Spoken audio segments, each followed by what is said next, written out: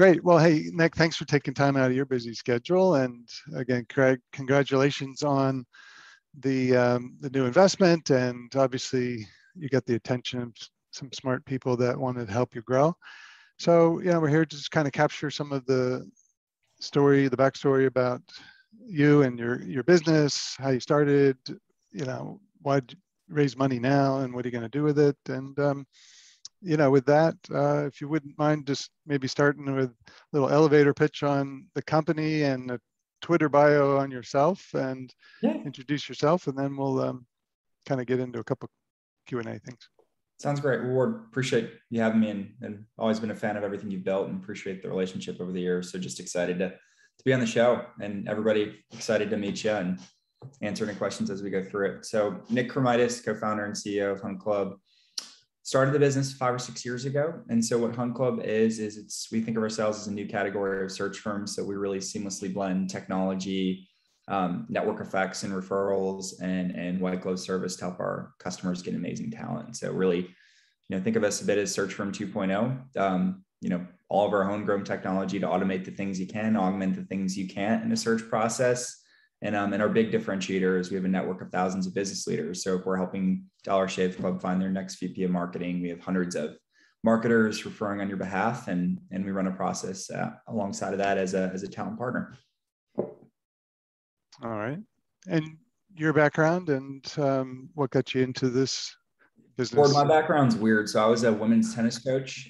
So I graduated in 2009, which was like the most optimal time to ever try and find a job. And so my whole life was tennis before getting into tech entrepreneurship. And so did that in 2009, sort of through a workaround, got a job as KPMG as a technology consultant. So I built my first software business, and then convinced them I actually had business experience because of building a product, and they gave me a job. And then started a venture studio called New Coast Ventures, where we invested in about 50 early stage businesses and incubated a couple companies. And then Hunt Club was built out of that. So wait, when you said we started, was that you and KPMG, or just on your own with some friends, or? Yeah, on my own. I'd left KPMG, so worked really hard to get a job, my first business job, and then slowly realized I loved building software and building businesses, and left after a few years, and then had a couple of co-founders and partners where we kind of built our first sort of venture studio, and it was awesome and a lot of fun. Nice. And how did that parlay into Hunt Club then? Yeah, so I wasn't in the talent space, even though I'd argue anybody in business is in the talent space. And really came through just a couple different behaviors and sort of things that I noticed in market. So I had a great friend that was a partner at one of the larger exec search firms, and he kept winning these digital searches. So think of like VP of digital or VP of customer acquisition, or roles that are primarily rooted in online. And I built a network in that space just through other things I built in other businesses. And so what he got really good at over a while is looking at who I was connected to on LinkedIn and asking for introductions or referrals. And then one summer I had placed 5 people for him. And I kept getting an email back from the folks that I'd introduced to him saying, hey, I actually took that job that you sent me, and I'm really excited about it. And I wouldn't have considered it had it not come from you and our relationship. So thank you. And I'm looking forward to it. And so that was kind of our initial aha moment. It's like, wow, if that's how the industry works, maybe there's a way that we can kind of explore building unique networks and drive some of the behaviors that I experienced in my own way. And I think kind of we can come full circle on this, I think, later in the financing. But as a consultant, I used to use a product called GLG all the time. And I'm not sure if everyone's familiar with that, but it's Gerson Lehman. You got it, Gerson Lehman. Okay, yeah. Mm-hmm. Yep. And it's micro consulting and expert networks. And so you can basically get smart on a topic and pay a consultant an hour for their time. And I really thought about, wow, if you can power external networks the way that my own experience was, apply technology and maybe you can build a better service model. And so that was the initial idea. And we're fortunate in this round of funding, we got actually Thomas, who's the L in GLG to lead our round. And it's been a great partner so far. You say he is still with them, or alumni of GLG? He founded the business. He started something called Teamworthy Ventures since.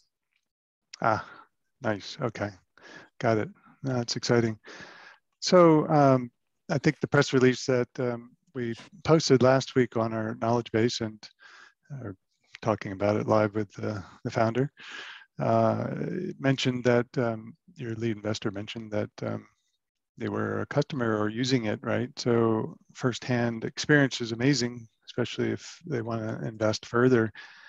So how did that, how'd that happen? Was it like, did they come to you and say, let us help you fan the fires, and grow this? Or did you reach out to them, or you're already doing, search for, and do you call this seed, Series A? What do how did you end up working with them versus somebody else?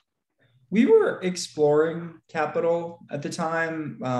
The business didn't need it, but we were interested in looking for a capital partner in the event that they could help us unlock the next level of growth and help us think about scaling the right way.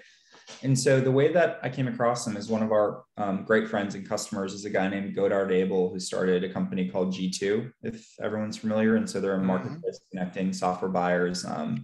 Chicago, right?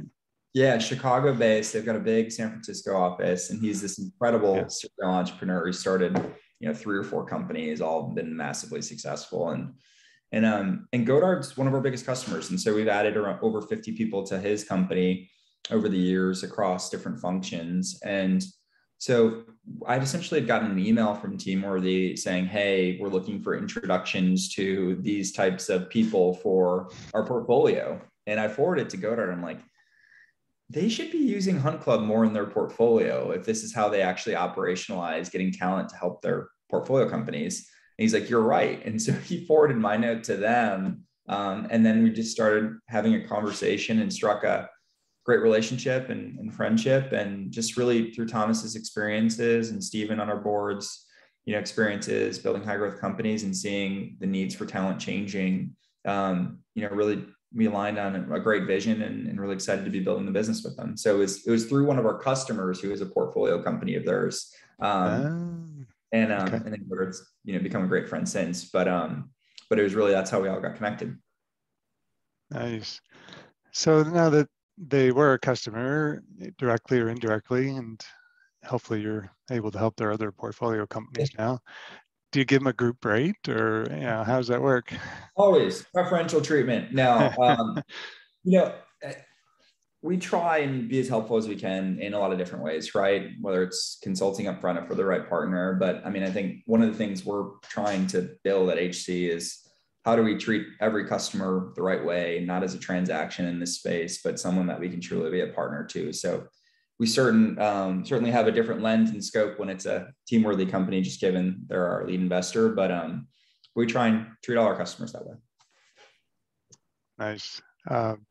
So any other investors today or others knocking on your door saying, how do we get into? What's, if you're allowed to feel comfortable saying, on the record? Yeah.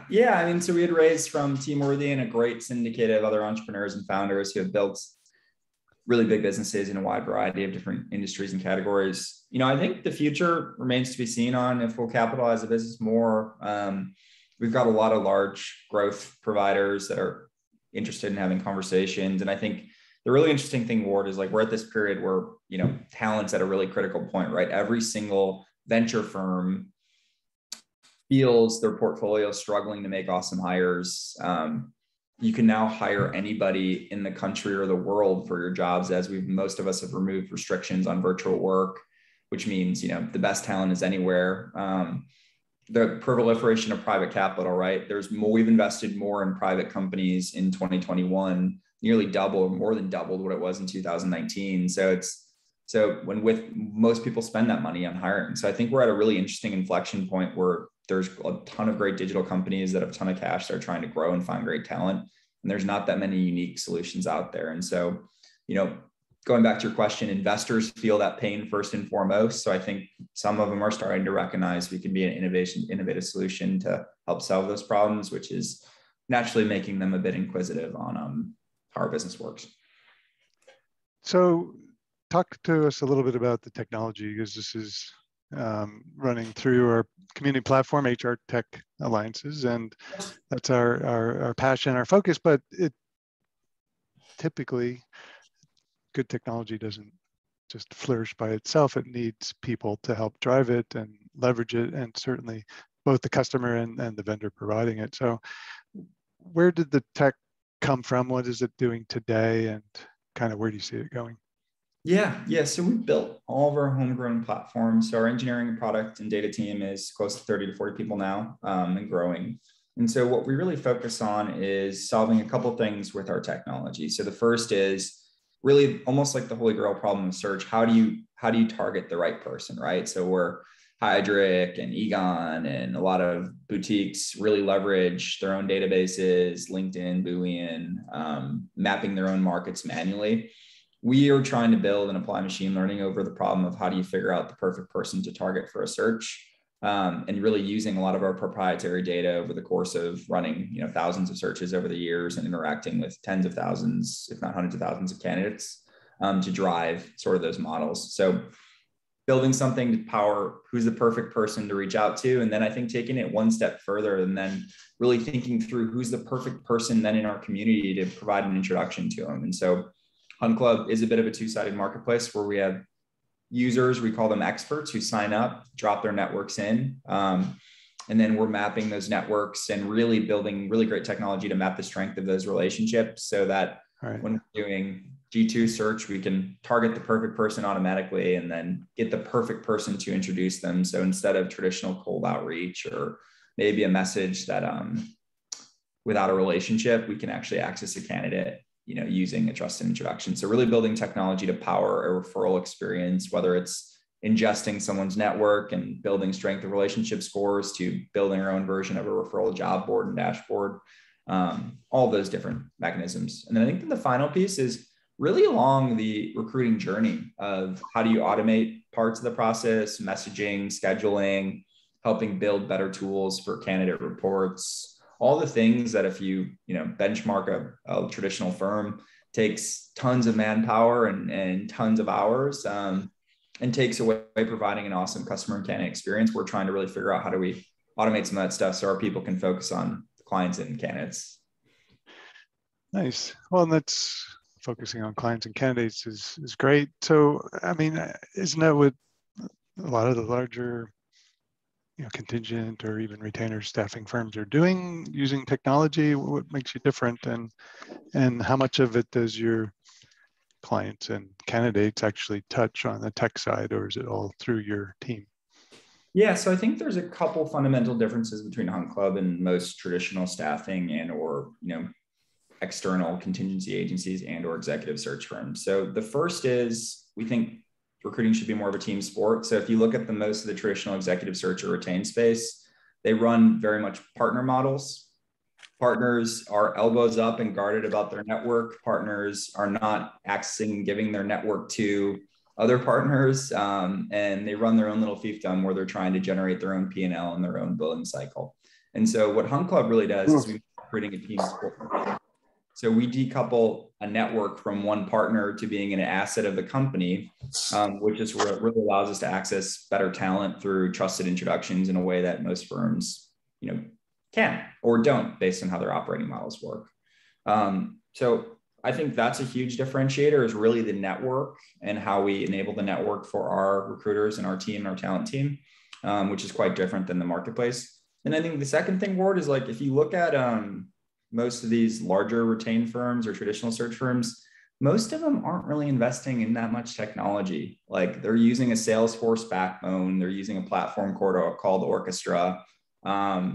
They're doing things that maybe are starting to push the ball a little bit forward, but I would argue it's somewhere between 10 to 15 years behind traditional HR tech and what internal teams are using. And so, I think there's a huge amount of improvement just in the external talent provider space that we can offer to help run automation and augmentation. And I think they're starting to adopt some of it, but given how their business models and operating models are set up in traditional partner models, the incentives just aren't there to adopt things or do anything differently. Thanks for that. Speaking of partners, one of the questions posted, I'll rephrase it, paraphrase it slightly, especially now that you have this infusion of capital, do you build, buy, or partner to grow your business? from here? I think a little bit of all three.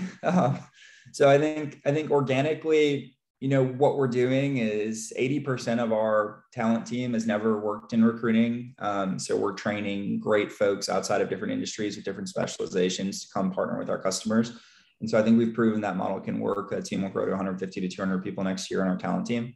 We'll look for like-minded groups that we feel like can leverage our software to be more efficient and our network effects to drive better value to their customers to expand. And then I think we'll be opportunistic on other pieces of software or other business models that make sense for our customers that we're not currently offering to them today. And so I think I think over the next couple of years, it'll be a little bit of all three, continuing to grow organically, looking at a couple of things here and there inorganically that either increase our footprint or allow us to offer something to customers that we're currently not doing. Sounds like a good plan. I've seen a lot of referral-based type platforms out there. I was helping Bullhorn launch theirs for about 6 months before they had to shut it down. And that's a different story there, but Vettery, it comes to mind, Reflick, a number of these tools, and some are designed to kind of be self-service, like more portal based, and it sounds like yours is more hands-on for your team, at least now. Just curious if you bumped into those in the past, or are they still, is there kind of benchmarks that you look at, or other groups that you feel are kind of in your space? I mean, it sounds pretty unique, but then maybe not. I don't know. What's your thoughts?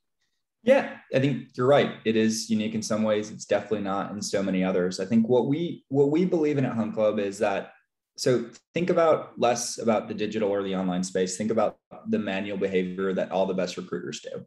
They curate networks, cultivate networks, and then ask those networks manually for introductions, either for business development or for access to candidates. And so, what we believe in is that by building software to power that process, we can do it at scale by, introducing a couple of different unique ways that we do it.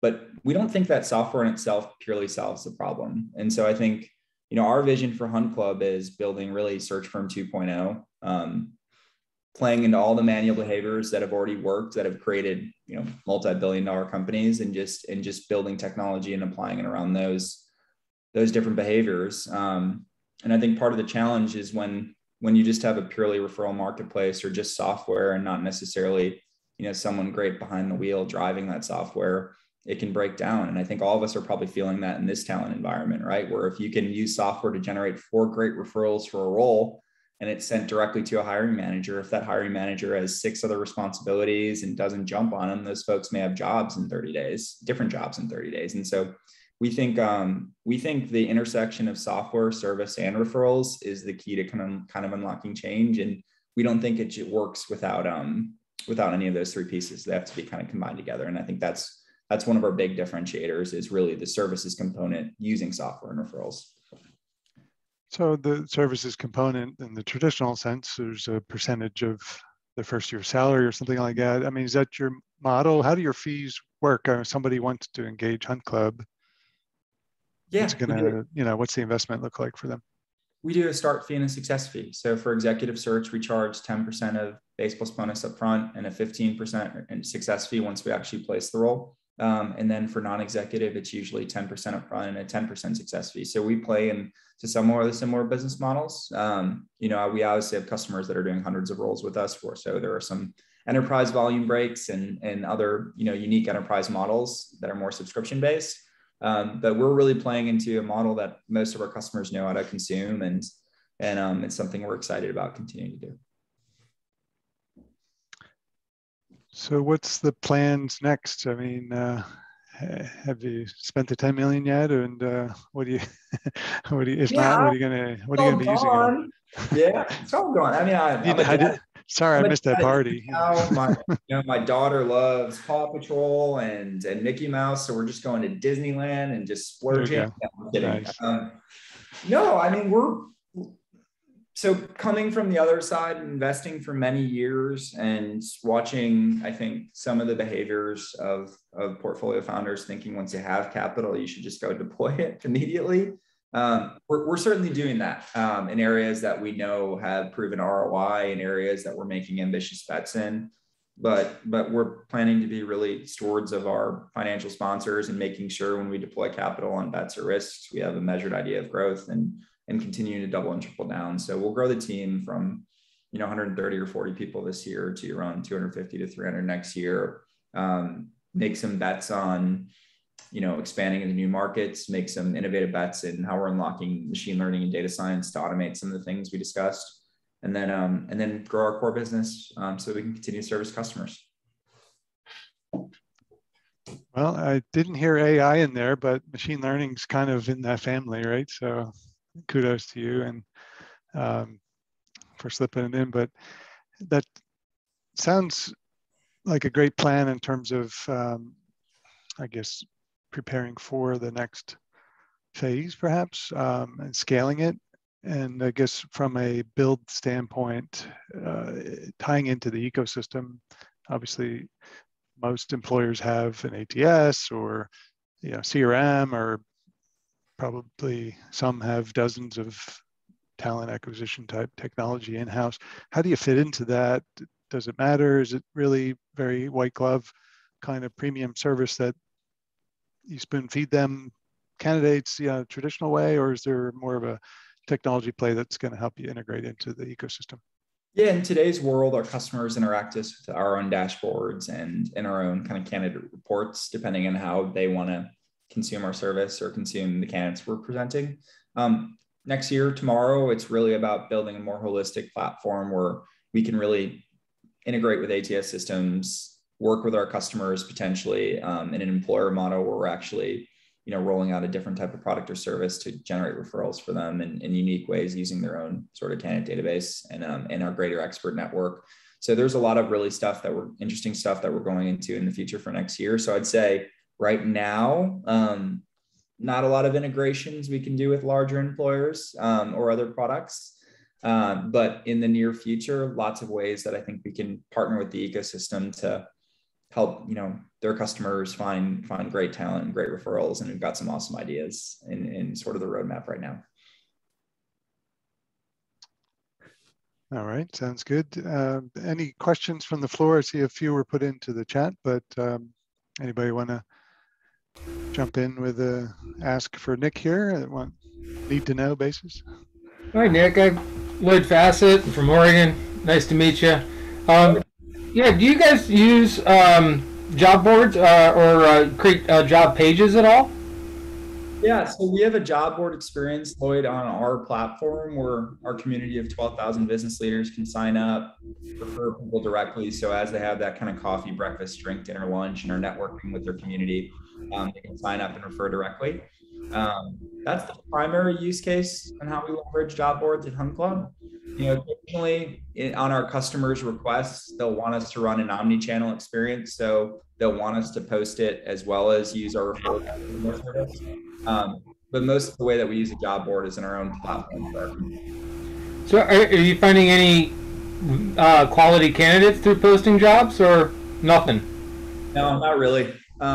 If you look at the hit rate relative to traditional referral-based outreach, trust introductions, and other approaches, we find it in this environment, especially where the job openings are plenty, the candidate supply is in a huge deficit, that you have to engage in more passive tactics versus expecting inbound to be that effective.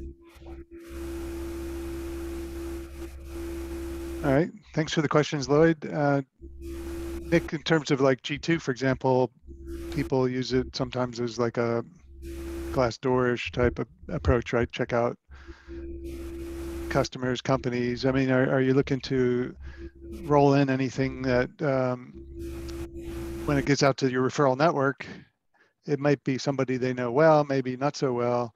Just wondering if there's any kind of qualitative referral or part of that referral process, or does the customer that's consuming these applicants you send or candidates do they even know the source necessarily at this point? Yeah, in some instances, they'll know the source. We give the opportunity for our expert network and our referral base to qualify that they're the referrer on a search if they want to. In other ways, we let them be anonymous for any sort of purposes they might want to. So we put that option in the hands of our users.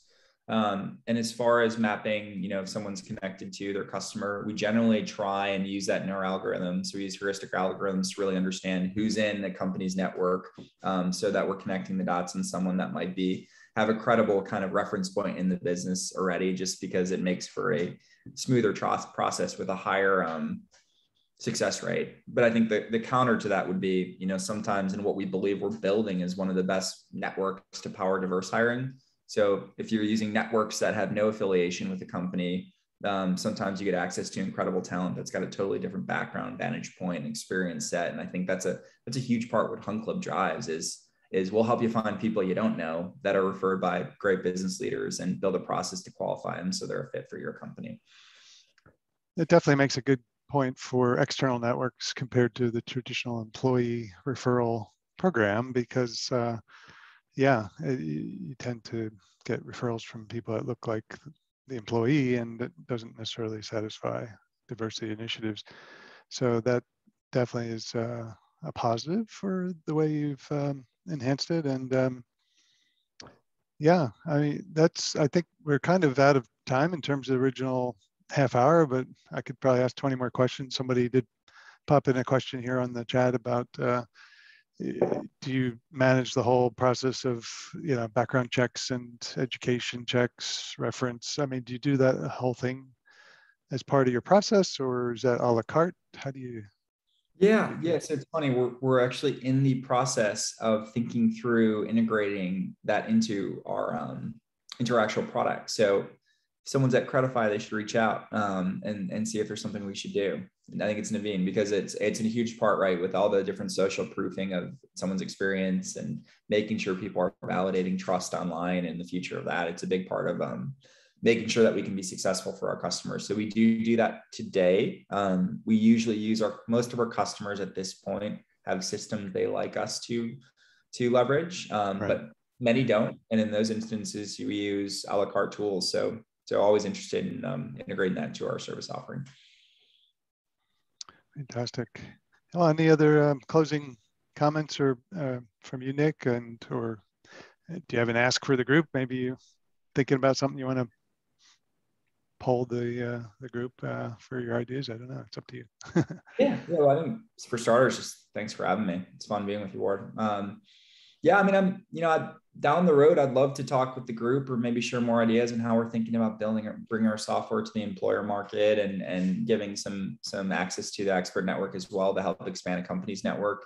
So it'd definitely be an idea that I'd be interested in packing with this group, just given all the expertise and experience. So, today, a little bit early, because most of what we're doing is still a service model, using our product in our network. But down the road, if the group's open to it, would love to figure out ways to see how we do that and how to do that best, given just the group knowledge here.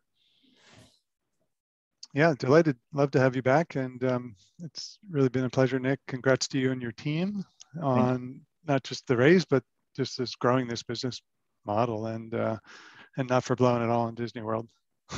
Not yet. That's in December. Yeah. Chicago gets a bit cold this time of year, so we're saving them, blowing it all up first quarter of next year. Oh, perfect. So get out of the winter. Yeah. Yeah, good planning. Good.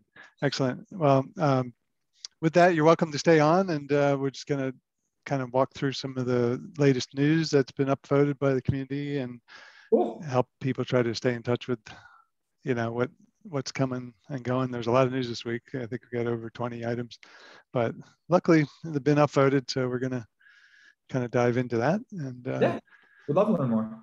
I'll stick around if it's okay. Yeah, with that, as long as you take me off the hot seat, I'll stick around.